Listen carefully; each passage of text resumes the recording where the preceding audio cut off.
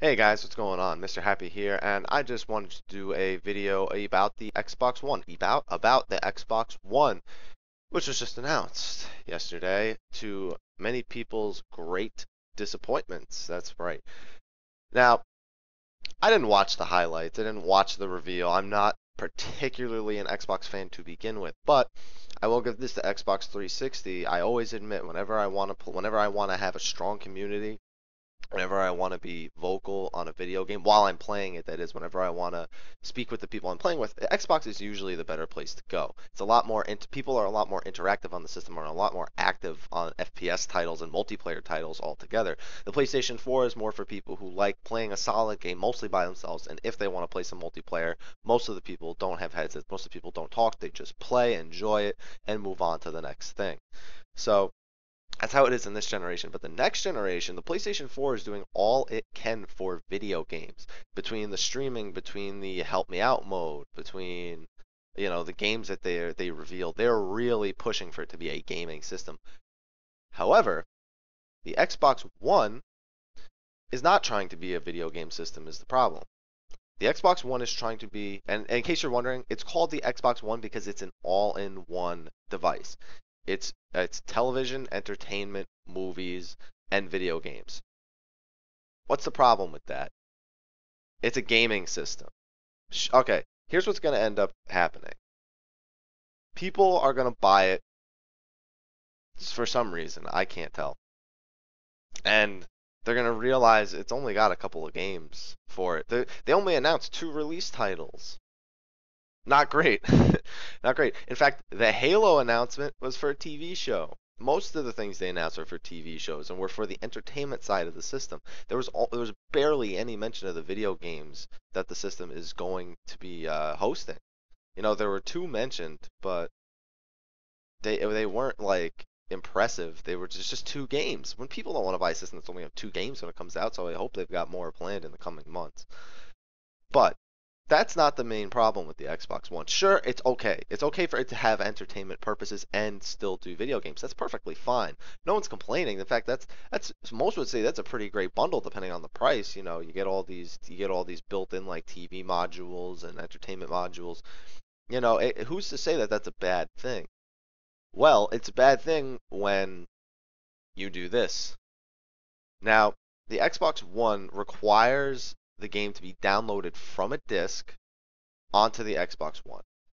Again, not a problem. PlayStation did that a lot. It forced you to install it. You still needed the disc, but it helped with load times.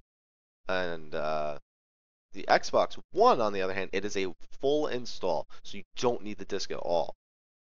Here's the problem. When you're done installing that disc, you now have a license for that disc. That $60 you paid for the disc is the license you paid for the disc. When you pass that disc on to your friend and your friend wants to play it, guess what? Your friend's got to pay for his own license. That means that that disc is still going around worth the same amount of money. So, what does that mean? Sorry about that.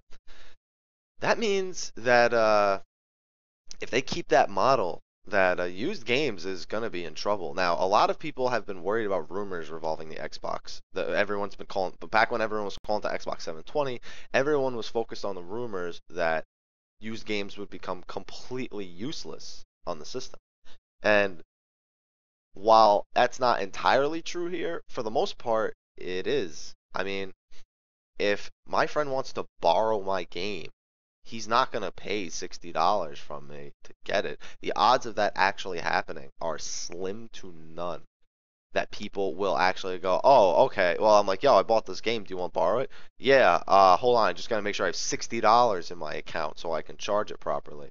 Now, I've heard from some sources that it's going to be a full $60 fee, and that I've heard from other sources that the fee is going to be smaller. But from what I understand, you are paying for a license for the game, so you do have to pay for the entire fee. That's just what I've heard. If you have any sort of if you've heard anything different, please link your source in the comments below. And the next problem, those discs still have a limited amount of licenses, which means if you lend it out to, let's say that it has 3 licenses, you get one yourself and you lend it out to 2 friends, that disc is useless now. That disc, you could go play skeet with that disc if you wanted to, shoot it, whatever you want to do with it, break it with a hammer. I don't know, peel off the paper and put it on your wall. I don't know what the hell people do with the discs nowadays. I don't bother. Um, and that's just it makes you wonder, were they even thinking about the video game industry when they conceived this idea? Now, Microsoft, they know a lot about video game piracy because they know a lot about their own softwares, like Microsoft getting pirated and whatnot. They're no stranger to what happens when you don't take steps against it. Unfortunately, where there's a will, there's a way. And who knows what people are going to start trying to do to in order to get their games that they want. People are willing to go above and beyond, take extra steps that aren't necessarily legal in order to get their games that they want to play. Now, are there any redeeming qualities to the Xbox One? I feel like television, yeah. uh, Other than that, I don't really know. It doesn't always require an online connection. But there was some interview after the they announced it that said that while you wouldn't always require one, you would require one at least once per 24 hours, which the article assumes was for checking and authenticating the system and the games. And there's no sort of mention of what'll happen if you don't do that. That's one thing that's decent. At least it doesn't always require an internet connection because, oh God, Games for Windows Live. You all know it's Microsoft's fault. Games for Windows Live. It's all your fault, and I fucking hate them. But something needs to be done about the system. No gamer in this day and age, in this economy, is going to be excited for a system that doesn't have much promise in the gaming industry.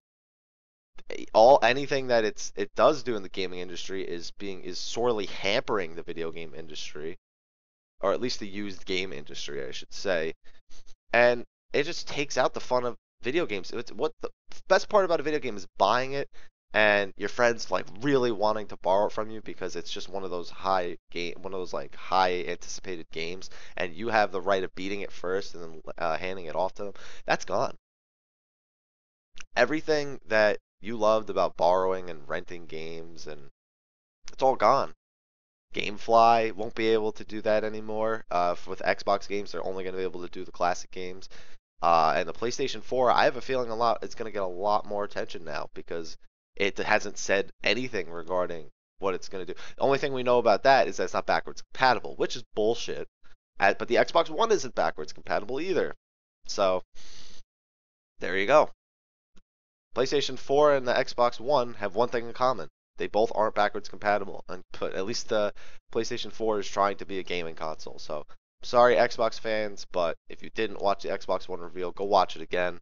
Or go watch it for the first time, I should say. And I'm sorry.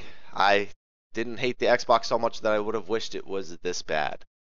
And unfortunately it is. So, I don't know if I'll even be a console gamer in 6 months because the industry is doing all it can to wrap its hands around your neck. And it's only a matter of time. So thank you for watching. If you have any of your own thoughts about the Xbox One, if you have any sort of articles to share about details that might redeem the system, I want people to post links if they can find anything that can redeem the system.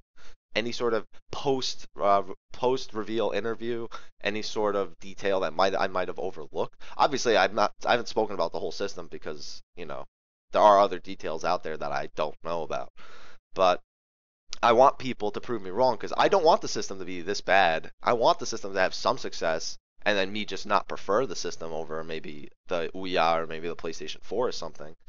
But I do not wish this upon the video game world. I do not wish that for you Xbox fans to deal with this shitty way of the system being handled. So post links in the comments below. Please like and subscribe if you like this video. Got plenty of other content coming on the channel. But that's all I have for now. Hope you guys have a good Wednesday if you're in the United States and it's not Thursday or Tuesday, wherever the hell you are.